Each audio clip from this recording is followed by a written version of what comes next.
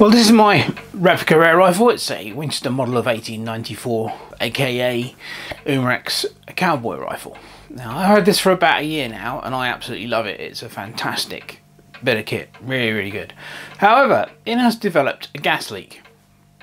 And unfortunately, looking online, apparently this is not all that uncommon in these. The problem is that whereas the gas cartridges go in here, the leak is not from the seals where the gas cartridges go in, it's actually up here in the receiver, which I think is that it's leaking from the valve which releases the gas to fire the gun. So we've got to take it apart. Now fortunately there are a few videos on YouTube which show you how to do this, but the two that I could find, one was in Japanese and the other one was in German. So I'm going to do this because it would be, I think, useful to have one out there where the person's speaking English who's taking it apart. But also because I have a friend who's got an Umarex Renegade, which is basically the same rifle. His is brand new, he's only had it a few weeks and it's fine, but of course if it should develop the same problem that mine has in the future, this will be useful to him, hopefully, if he ever has to take his apart. Right, let's get on with it. So the first thing we've got to do is take the stock off, and that is simply this screw here and this screw here.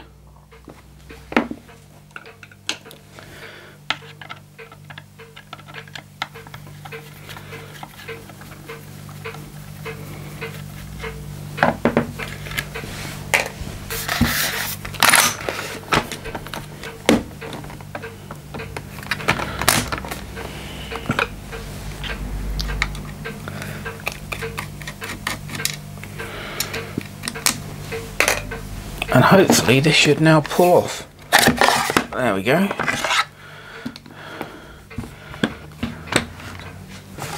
So you can see the fake wooden stock. They did do a good job of this. This does look very much like wood. So you can put that to one side and move on to the next bit. Now I don't think it's actually necessary to remove the barrel, but it's a fairly simple job to do, and I just think it will make working on it a lot easier. So there's this pin here which secures the whole of the barrel. So we're going to try tapping that out. Apparently it comes out from this side.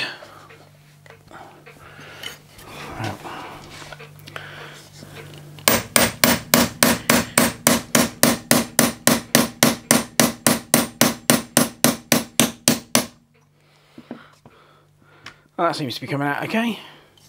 Let's use a slightly longer one.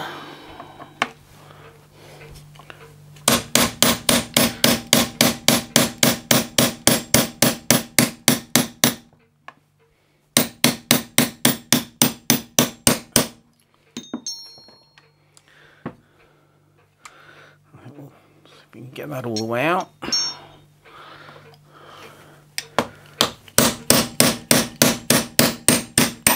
Oh, there we go. Nearly lost that, which we don't want to do.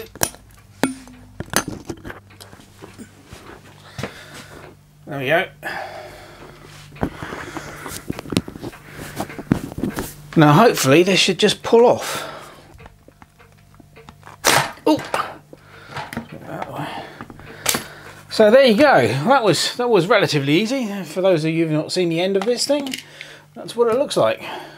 That's the spring-loaded follower for the tube magazine. Yeah. Right, well we can put the barrel aside and move on to this piece. Now according to the video, in order to take this off, we've got 3 screws on this side. There's one there, one there, one there. And then if we flip it over, there's another 2 screws on this side. There's one there and there's one there. So that's what we should be able to do then is lift this top part off. Now because I'm really good at losing screws, I've got some little pots that I'm going to put the screws in and label them so I know exactly what goes where. So let's try this then. So it should be this one. None of these screws so far have been really tight. Let me get another pot. Which is good, obviously. Does make taking it apart easy. From what I've seen in the videos as well, there aren't hundreds of springs inside this, which is, when I've taken apart some of my pistols, you have to be so careful because there's tiny little springs and they just fly off everywhere, basically. So let's see if we can get that one out. Yeah. Okay. So on this side, at this end, we've got two little small Phillips screws by the looks of it.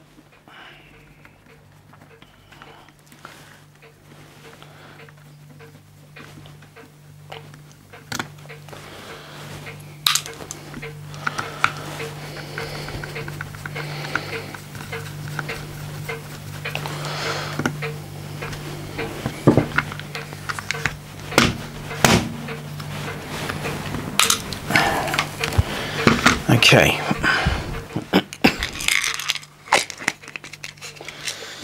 Right, now this should come apart apparently.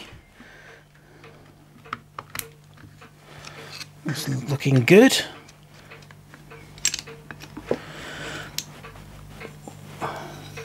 Yeah.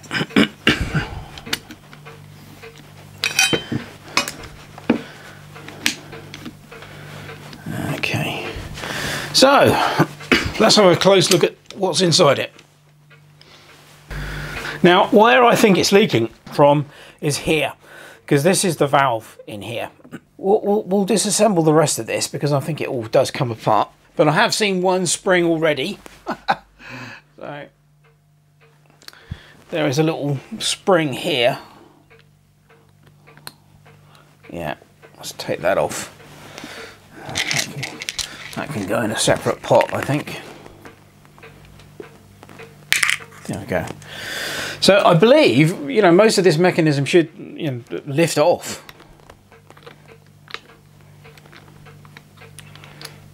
I think it all comes apart like that. Yeah.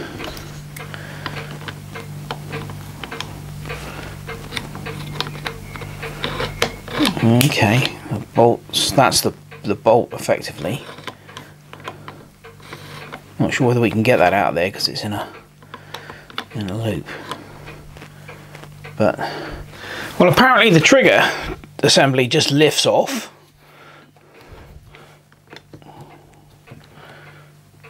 Allegedly.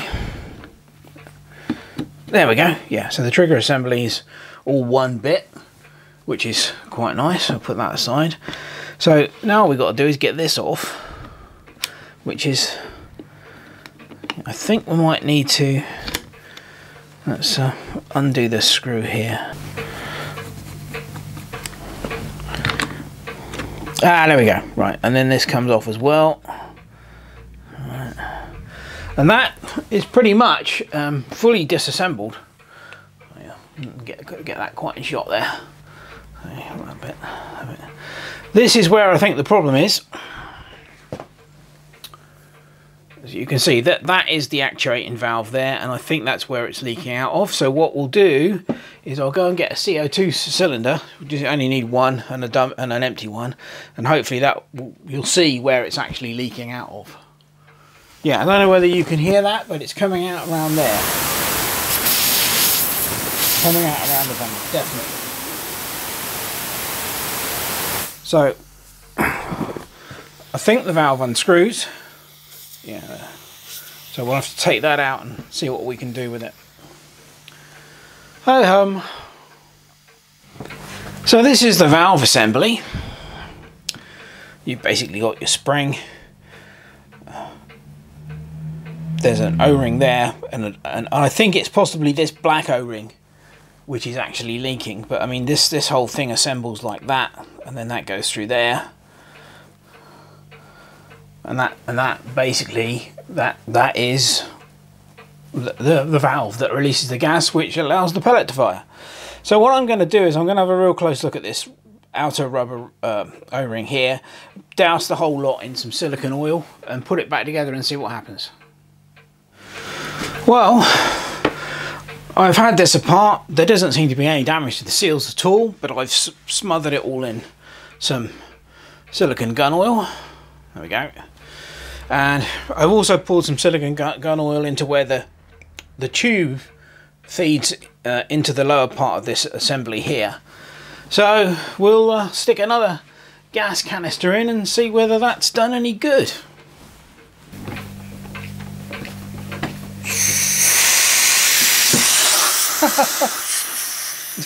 Well, that was no good at all. So it appeared to be coming out the front this time, not the back, so that's something. So let's further investigate. Well, I think we've got it. I think I didn't have this quite assembled correctly. Just put a new gas canister in, and it appears to be sealing. I can't hear anything. Nope. We'll see if we can get it to actually release a bit of gas by squeezing that valve. I must admit it is difficult because that is quite tight, that valve, but yeah, well, I think we can say that works. Yeah, well, I think that's probably the first time a Umarex Cowboy Rifle has ever fired a screwdriver across the floor. But it is definitely not leaking. Yay! Okay, now all I've got to do is see if I can put the bloody thing back together. So first up, I've got to release this one. Again, I've tightened that back up. And this goes on the front there. Like that. Right, so that goes in there. This goes under there. I can just get that in there. Come on. There we go. Right, so that's in there. The trigger mechanism goes on there. It's got to line up with the safety, which it does. Good. Oh, that's come out again. Right, let's tighten that up.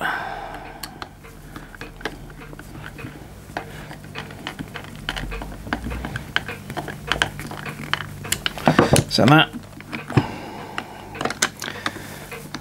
that's not quite right. Oh, fiddle around. So this piece goes in there like that and slots over that pole there. That just sits in there. And then we've got to wiggle this into place because we've got this pivot on this end which goes into there. So that, and that one goes on there. So it's got a bit of wiggling around. Right, I think that's how all that goes. And then I've got to remember to put the little spring indent in here, which just basically is the ball detent for the safety. So, and then we can put the top back on with a bit of luck. So where did I put that? Oh, there we go. All right. So this goes in there.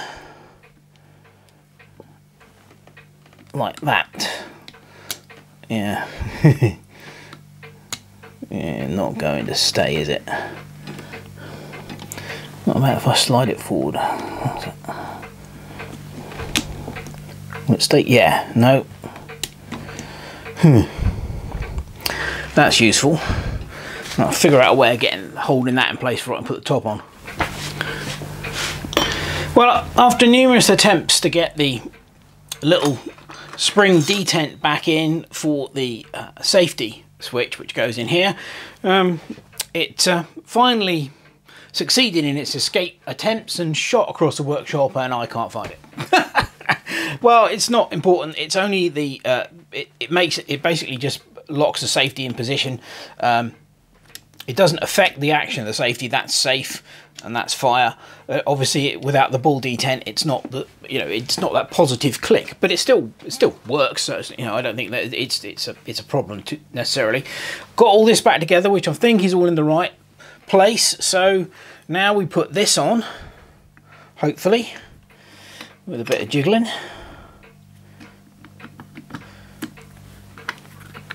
Yeah, that's all gone together nicely.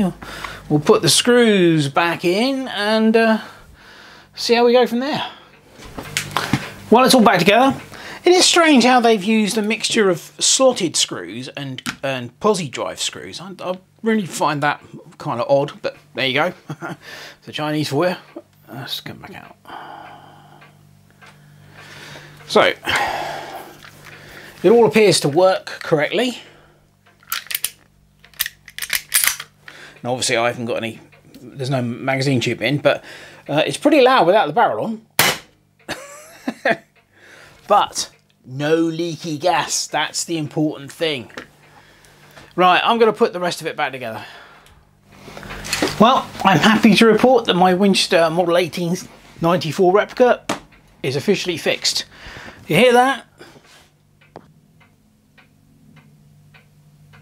That's the sound of silence, and there's definitely gas in there. I've just fired off 4 or 5 rounds and it's perfect. It's working just the way it should do. So the only real problem was losing that bloody sprung detent for the safety, which is that's annoying. But if it ever turns up, it's fairly easy. I know how to take it all apart now, so I can have another go to trying to put it in. But very difficult to hold it in place when you're putting this top cover on. So yeah, there you go. Anyway, I hope anyone who's got one of these, or a Renegade, because a Renegade's basically exactly the same thing, found this useful should you ever have to take it apart. Like I said, I couldn't see any damage, and basically all I did was strip the valve down, oil it up with some silicone gun oil, this stuff I find very good, put it all back together and it's fine. So yeah, how long it will remain that way, I don't know, but if it does go again, I will revisit it. So as always, thanks for watching. Cheers.